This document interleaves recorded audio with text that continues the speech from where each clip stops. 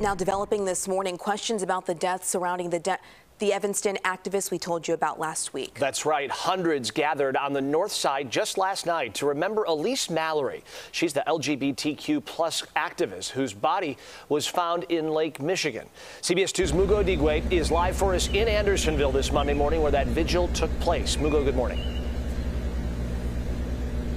Good morning, Chris and Audrina. So there's still some signs of yesterday's vigil out here. Just take a look at the ground right now. You can see some candles there, flowers as well. And then this message on the wall that says Black trans women deserve more.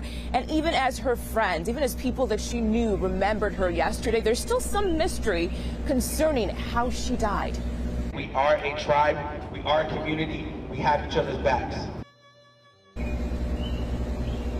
Dozens of mourners gathered outside the Women and Children First bookstore on Clark Street on Sunday.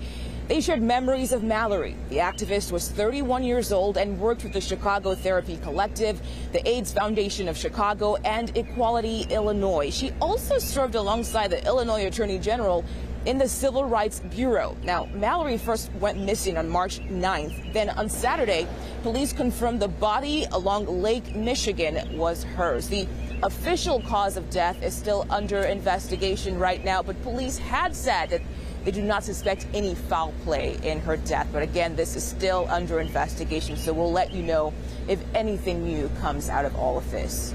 We're live in Andersonville. Vigil, CBS 2 News.